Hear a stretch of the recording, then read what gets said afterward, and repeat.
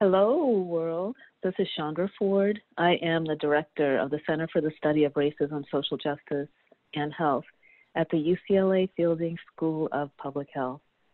And I am ex officio co-chair of our center's COVID Task Force on Racism and Equity. And I am having a conversation this morning with James Huynh, who is a doctoral student in our school, and Dr. Bita Amani, who chairs the COVID Task Force and is an associate professor at the Charles R. Drew University of Science and Medicine. So thank you both for joining me. Is there more that you would add to your introduction you think folks should know? Okay. Well, last week we posted a blog. And James, could you remind us where the blog is located? Yeah, of course. So the blog is on the center's website at racialhealthequity.org. You can also find it on Medium, which we just launched our COVID Task Force Medium account. So we have two blog posts, Dr. Amani's, which is titled The Collisions Between COVID-19 and Structural Racism. And then we also have another one from a community partner, Emilio, who's part of the Youth Justice Coalition in Los Angeles. Excellent. So I want to talk today, I want to reflect on the blog post that you, Bita, did, the interview and the blog post that you did with Mina Sharif, who's a postdoctoral scholar here at the center. Could you just talk a little bit about what prompted you to write this, to participate in that interview? Well,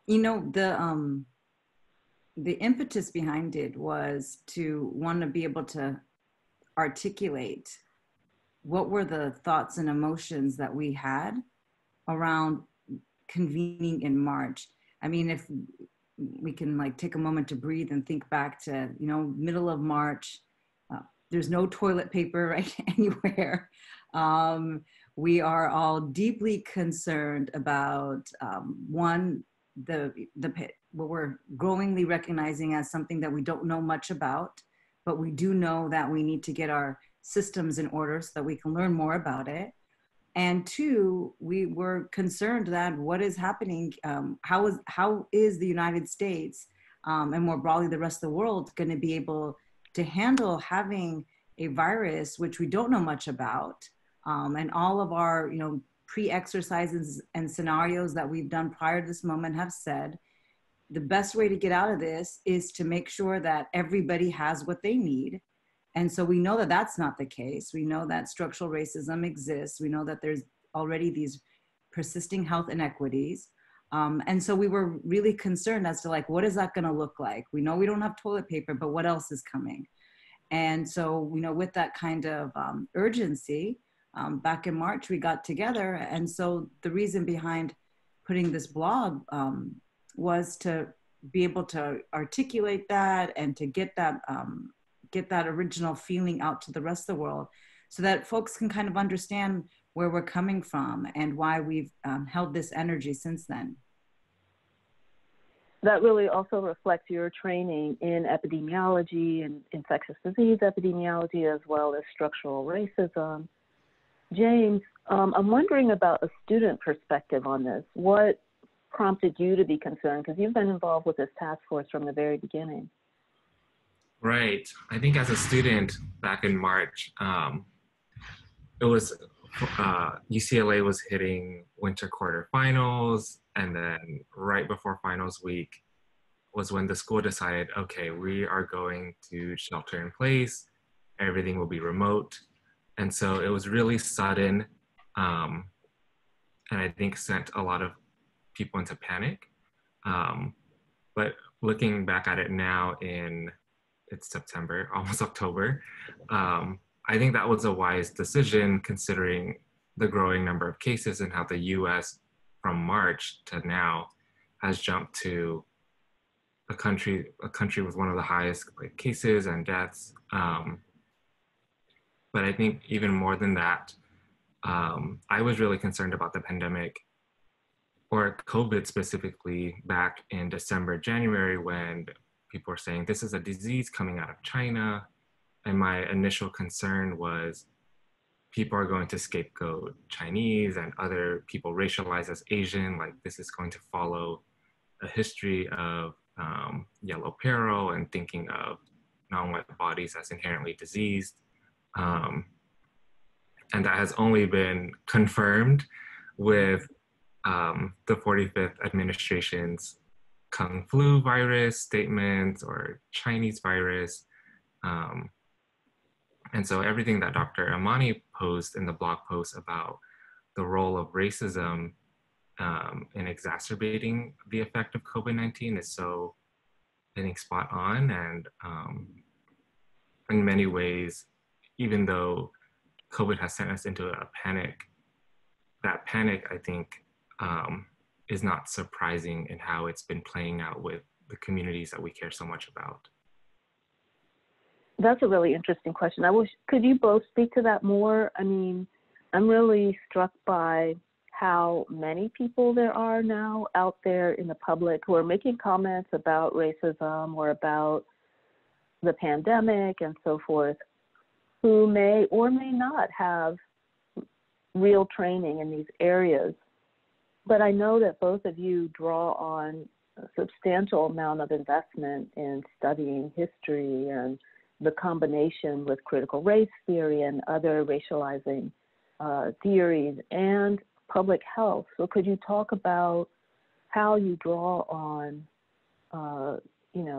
research, scholarship, theory, et cetera, to inform your understanding about where we are today and why it's not so surprising to you?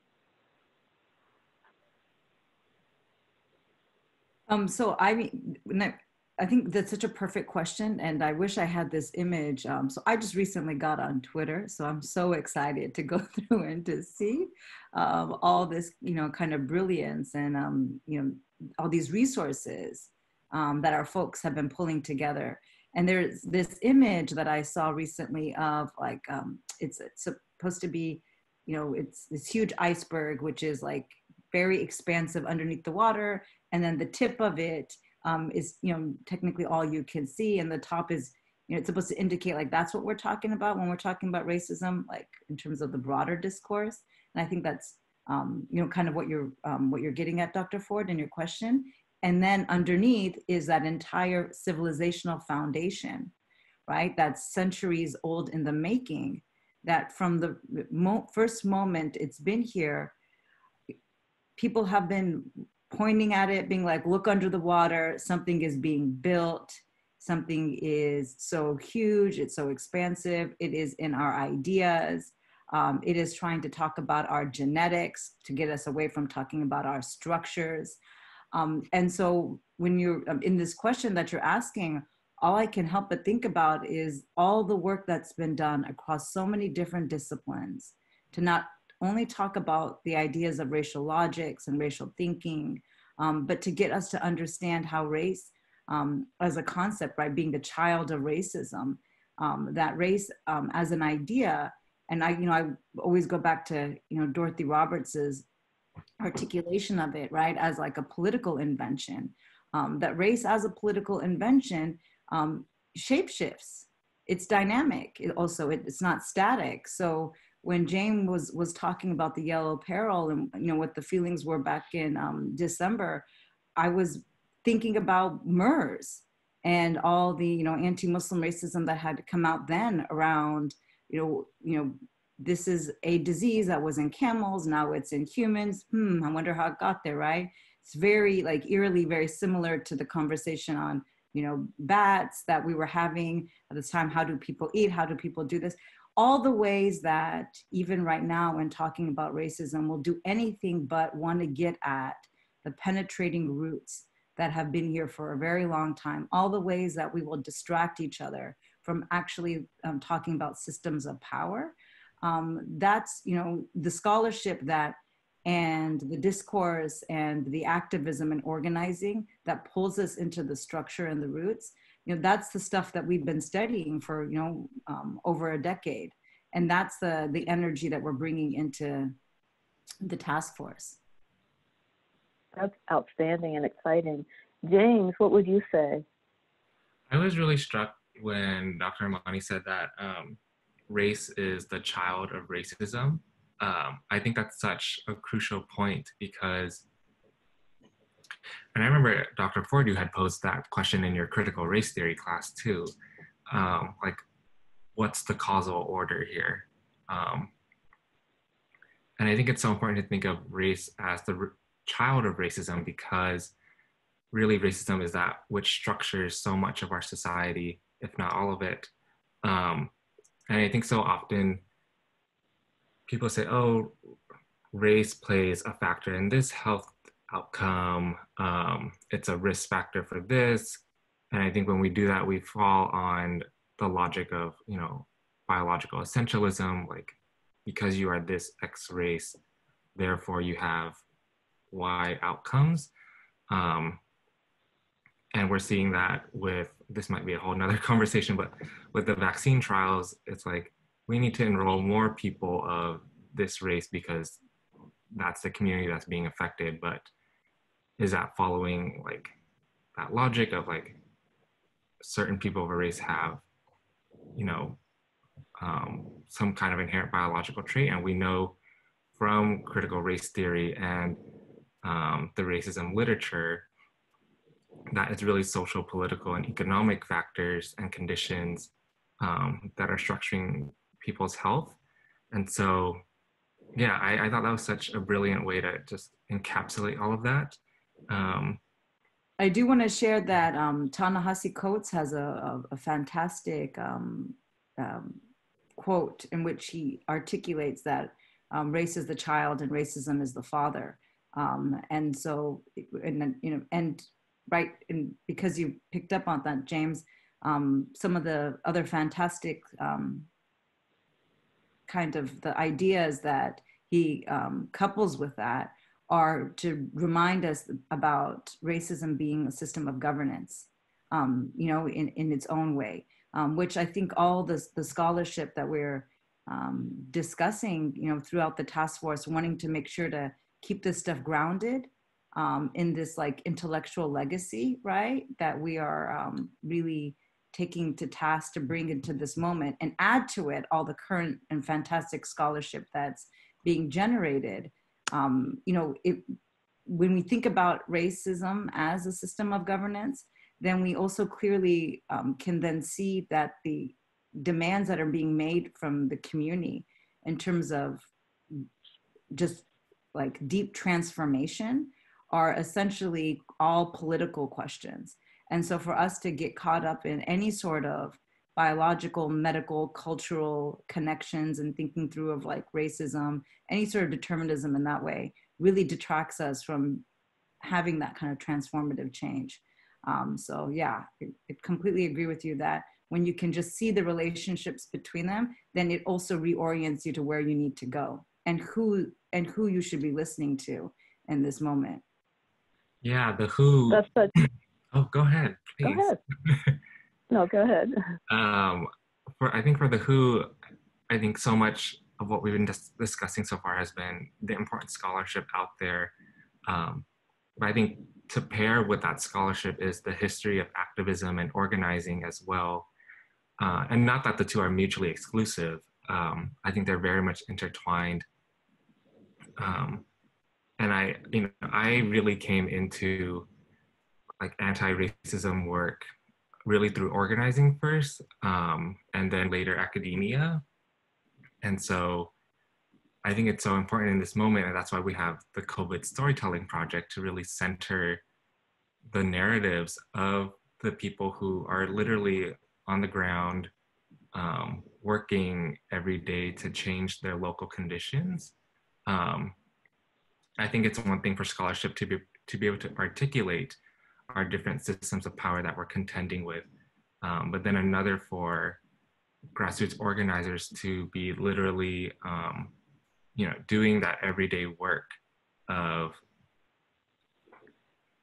contending with politicians, mobilizing, base building, like building those relationships with the community, and activating and harnessing their power. So that's why I'm so excited about all the different focus groups that we've been doing in the storytelling project. I'm so glad you brought that up. So the COVID Storytelling Project is a real, it's really the big focus of our task force right now. So Dr. Amani, what is the COVID Storytelling Project, and what would you say to people out there about getting involved with it? So the COVID Storytelling Project was our initial task force desire to be able to document and strategically push out and possibly get to places community demands right now during the pandemic. We are public health professionals, public health scholars, and because we take the issue of social justice, we center that in our work. We then also center community health, right?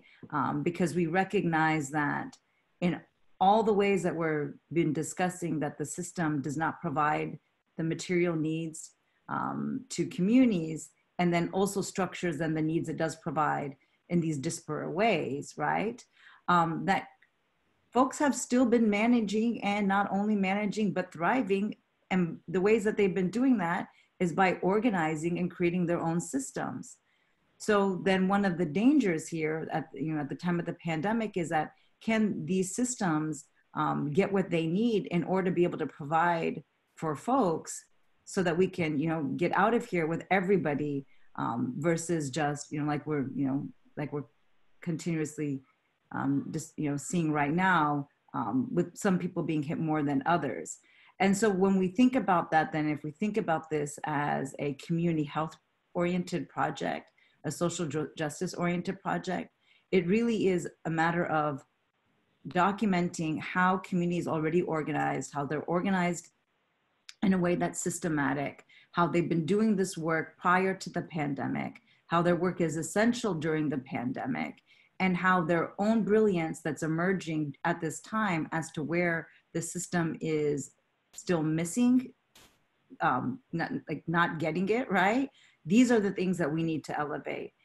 And then also it's a solidarity project in the sense that COVID storytelling is supposed to help us be able to see that across these demands, there are things that are common, and not in our more like kind of soft multicultural, not, in the soft multicultural sense of like, oh, we're all, we all share things in common. No, that in our struggle of organizing, we have demands that are common demands.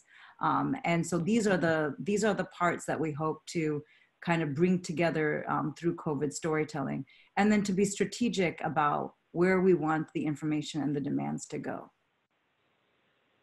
That's exciting. That's so exciting.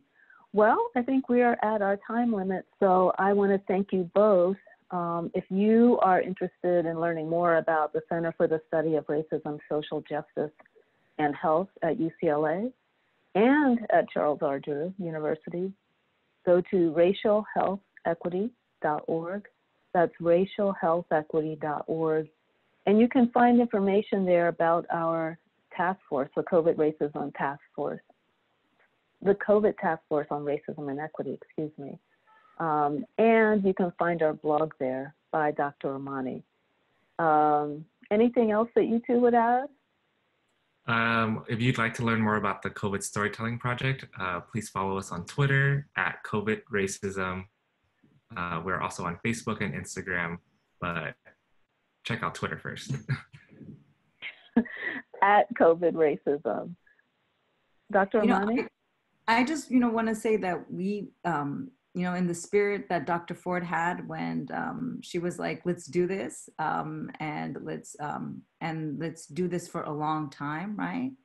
Because we got that this is not going to be, this is not a moment only, but that this is, part of that continuation of history. Our fantastic community collaborators, when you come, follow the links and all the handles that were just given, connect to our community collaborators, and then also know that we're trying to be a resource here.